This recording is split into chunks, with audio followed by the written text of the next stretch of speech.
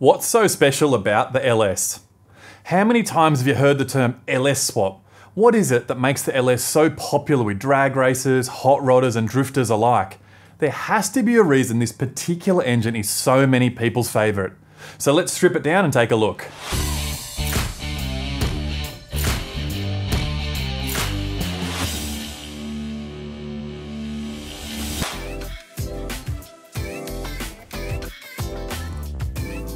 Back in January 1995, the LS was introduced as a clean sheet design by Chevrolet.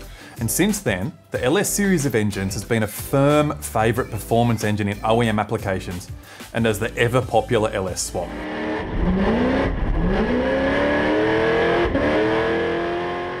While Chev certainly didn't invent the V8 engine, the classic small block Chev was, and still is, such a popular engine that the brand's almost synonymous with the term V8.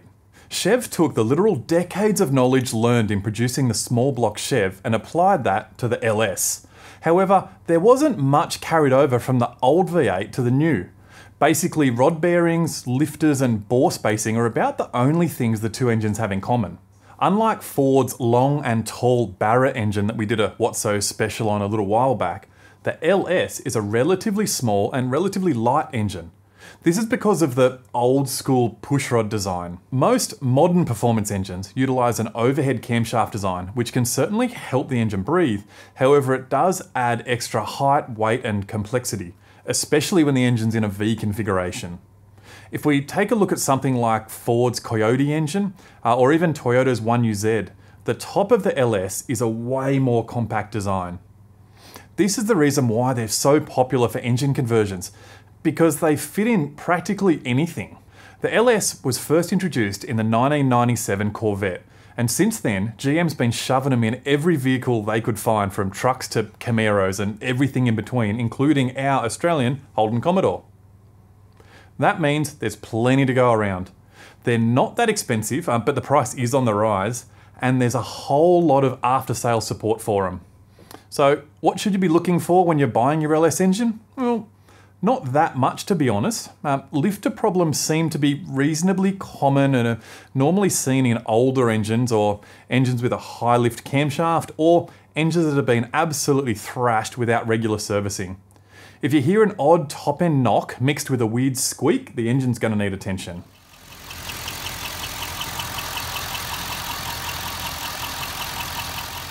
Check the oil pressure first, make sure it's got some. If it has got oil pressure, odds are the engine's just going to need a set of lifters, but get onto this quickly. That noise is metal on metal carnage and it will be doing damage. Should you get one? Well, the answer is absolutely. If you want to make some good power, good torque, and fit in just about any engine bay, you really can't go past the LS. Sure, you'll cop a few not another LS swap comments, but hey, your car will be running and theirs probably won't be.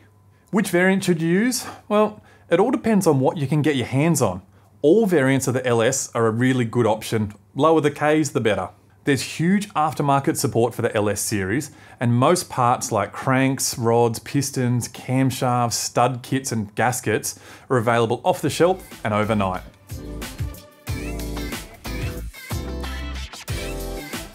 Now, once you've selected the type of LS that you're going to be using, it's mounted in your project, you're going to need engine management, and that's where we can help.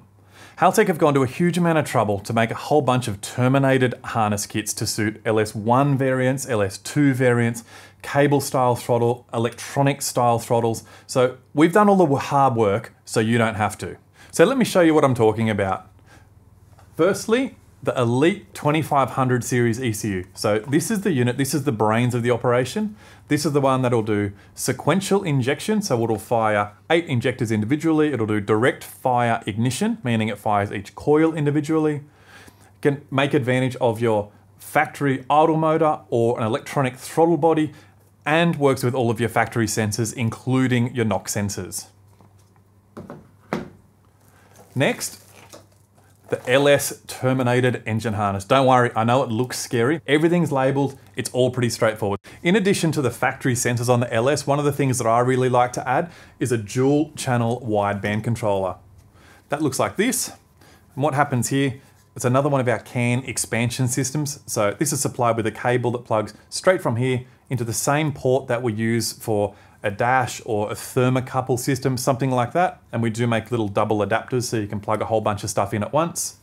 Then it's simply got 2 cable lengths that we call flying lead. So an LSU 4.9 oxygen sensor would plug into each side, then would go into each exhaust system. So one for bank 1, one for bank 2. That way you can do banked O2 corrections and you can make sure that each side of the engine is running equally. We have done a video before of a full wire up of how to put a terminated engine harness across onto an LS. So I'll put that link in the comments below so you can have a bit of a look through that. I'm not going to be doing that again today. Instead, I want to get into it and I want to pull this thing down and see what's so magic about it.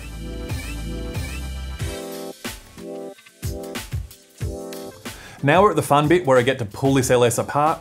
Thanks very much to our mates at Warspeed who've donated the engine. It did come into the shop for a rebuild anyway, so I'll be stripping it down. Admittedly, I've already pulled a heap of stuff already off it and cleaned everything and then put it back together for the video today, just so that I don't drip oil all over the place and so that you guys can see it all happen a little bit faster. This is an LS1 cable throttle variant of the engine. So what I plan on doing is pulling everything apart bit by bit, having a bit of a look. We'll get all the way down to the bottom, hopefully in through the timing cover case and see what's inside. First bit, pretty straightforward. We'll just take the throttle body off and the intake manifold. So we've just taken the throttle body off. One of the things I did want to show you, in case you're sort of not aware of it, when you're pressing the throttle in your car, a cable pulls on this, which in turn opens this valve, which in turn lets more or less air into the engine, and that's how we regulate the engine's power. Once we've opened the throttle, the air goes in through the inlet manifold and then gets directed down to each of the 8 cylinders on this V8. We've got 8 injectors, 1 injector per cylinder that fires straight down into the inlet port, and we've got our fuel rails sitting on top that supply fuel at a base fuel pressure of 40 or 50 or 60 pounds of pressure into the backside of the injector, and then the engine management system pulses that injector to spray certain amounts of fuel into the engine. The beauty of the LS engine is that a lot of this stuff is modular. So at the moment we've got our throttle position sensor and our idle air control motor housed in one unit here, so we don't need to do any extra mounting work there to remote mount anything. We've got our manifold pressure sensor hanging off the back of the inlet manifold, already done, nice and easy. It's got our fuel rails over the top. This engine is a returnless style fuel system, so it's got a fuel dampener up the top here. Don't be confused and think it's a fuel pressure regulator. It's a dampener. We've got our feed into the rails, and then we've just got a valve at the front here that's used sometimes to check fuel pressure. We can see all of our inlet ports, our 2 cylinder heads, our valley cover down the middle here. We've got a cam sensor, our oil pressure sensor, and our 2 NOx sensors. So I'll pop those NOx sensors out. So that's what the 2 NOx sensors look like. They also hold the valley cover down, as well as a whole bunch of bolts. So we'll pop that off. Now that the inlet manifold and the valley cover are off, we can look down inside where the NOx sensor mounted. You can actually see the single camshaft right down the bottom here. Bit unusual for us overhead cam guys to see a single camshaft down the bottom of the engine. We've got the cam gear across the front here. We've actually got our cam sensor sync on the back side here. So we'll keep stripping the thing down and we will eventually get to the camshaft, but it's interesting to see that not mounted in the cylinder head where an overhead cam is. Okay, next we'll pop the rocker covers off, we'll pull the cylinder heads off, I'll clean up the workbench a little bit so we can keep moving things down the line.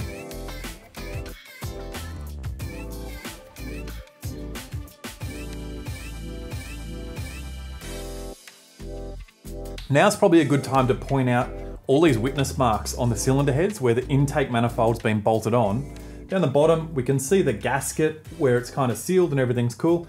Up the top here, you can actually see the marks where this thing, what they call match porting, is where you would use a grinder and grind out this shape so that the inlet manifold going in is the same size as the inlet port. So I don't know on this particular engine whether it's actually worth it or necessary to do, but if you hear someone talking about match porting the cylinder head to the intake manifold, that's what they're talking about. With the rocker cover pulled off, what we can see here, we can see all of our rockers along the top, we can see our valve springs, we can see our valve spring retainers, we can see the valve stem down the middle there. We can see the push rod, we'll get to those in a sec. Down the middle we can see the single camshaft, but we're missing a whole bunch of valves. On this side of the engine, per cylinder, there's only 2 valves.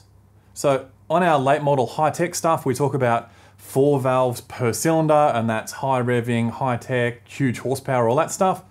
Mate, this thing's got a single camshaft and it's got 2 valves per cylinder, and it's got push rods, and it makes bulk horsepower. It just goes to show you don't need to reinvent everything. This thing works. Have a go at this thing. So that's a push rod. What happens here is that we've got a camshaft that's running down the center of an engine.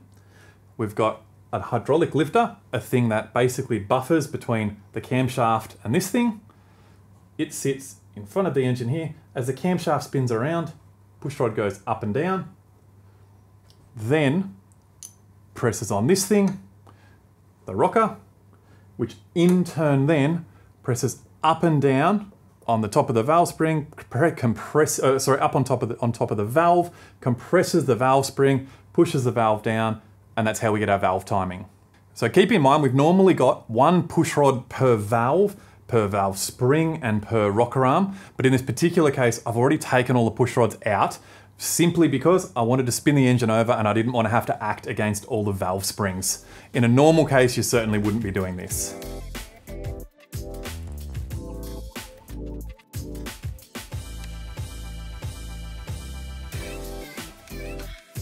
So now that we've got the cylinder head on the bench, we can see that we've got our intake port. And if we look down in through the intake port, you can actually see the inlet valve, which is mated to this valve spring and this valve retainer. On the exhaust side, we've got this one, another exhaust valve. You can put your finger here and you can actually feel the exhaust valve on the inside of the cylinder head. And then this is the exhaust port. Let's now pick it up and we'll flip her over. On the bottom of the cylinder head, we can see that we've got our 4 cylinders on this bank of the V8. We've got our exhaust valve, which is the smaller valve. We've got our intake valve, which is the bigger one. We've got our head gasket mating surface. And we've also got a thread directly into each cylinder. That's for the spark plug.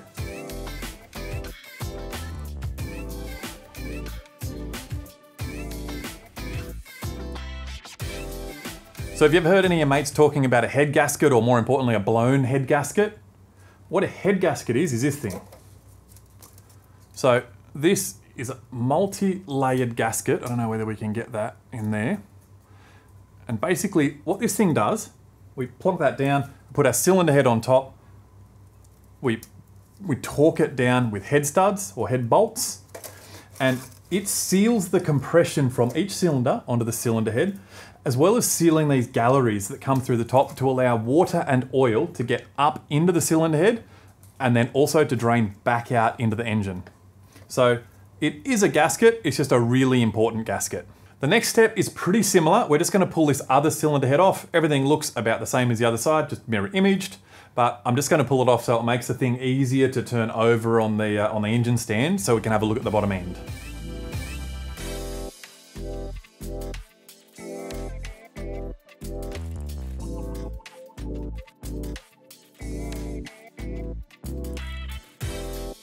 Now that the thing's flipped over, we'll pull the sump off and we'll get a better look at the big ends and mains and what's going on underneath. While we're here though, the harmonic balancer, some of you guys might have noticed it's sticking out a little bit further than normal. That's because I spent all morning with a puller getting the thing off. Surprisingly difficult. If you are going to try and pull the harmonic balancer off one of these things, make sure that you've got the right tool to pull the thing off. So our one is super easy like that, but it did take us a while to get there.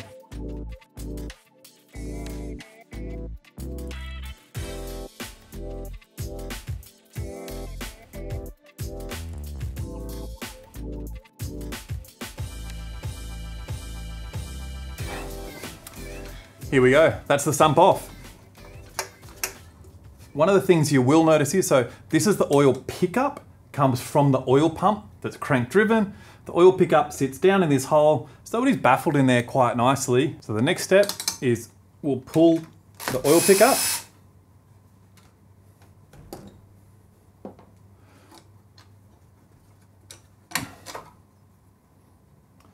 pretty straightforward. So that's got like a gauze in there that stops it from picking up ginormous chunks of stuff. But the reality is, if you've got stuff in your metal, like in your sump that's that big, you've got bigger problems anyway.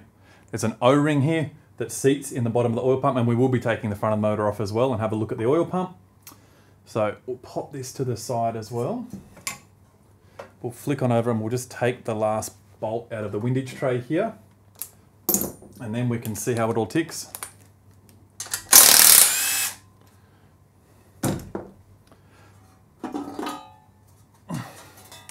No matter how much you clean one of these things, more oil just keeps on coming out of it. So it's not until it goes through like a hot wash bath that it's actually clean and you get rid of this horrible smell. The lower section of the LS is a Waye block design and incorporates deep side skirts along with 6-bolt cross-bolted main bearing caps. This is what the engineers at GM call a snap-fit cross-bolt design, and it provides really good crankshaft and block rigidity. So the bottom end's pretty strong. We've got our ring gear on the back side here.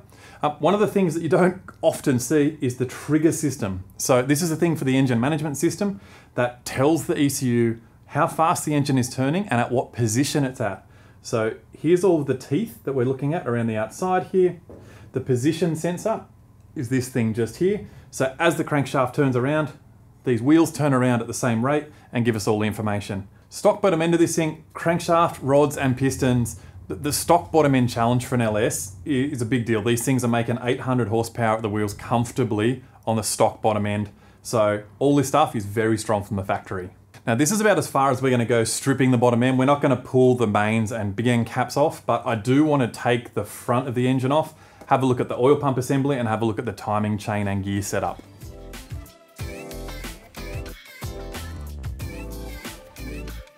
Now we've got the oil pump that's driven off the crankshaft, and we've got the cam gear, camshaft behind that, and the crank pulley behind here.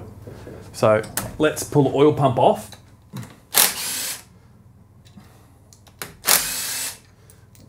Hopefully there's not too much oil left in it. Okay. Here we go. And this is one of the things, as a Nissan guy, this is one of the things that I love about the LS. Look at that drive, how many edges, how many teeth it's got, basically into our oil pump here. So how this works, it's crank driven. So as this thing spins around, that compresses our oil, it picks it up through the pickup that we saw before in the sump, spits it out through the gallery and oil pressure into the engine. The collar that we've got here, there's so many edges for it to catch, whereas say a Nissan RB, for example, has only got the 2 edges that rattle. That's one of the biggest problems with that engine. This engine definitely doesn't suffer from that. Further in here, we've got our cam gear, the bigger gear, and then our crank sprocket and our timing chain on the bottom here. A little bit loose because, again, because we've got the push rods out, that's why the camshaft can move around a little bit in there. So normally that would be nice and tight. And that's all that's inside your LS engine. Not a lot. It's super simple, not a whole lot of parts. There's not a huge amount of gaskets. I can really understand why people like these things. Well guys, we've got to the bottom of this engine, which means that we've got to the end of the episode. I hope you've enjoyed watching as much as I've enjoyed pulling this thing apart. If any of you guys have got an engine lying around at home that you'd like me to pull apart and destroy, by all means, give us a call and we'll organise it. But for now, I got to figure out how to put this thing back together and send it back to War Speed. See you next time.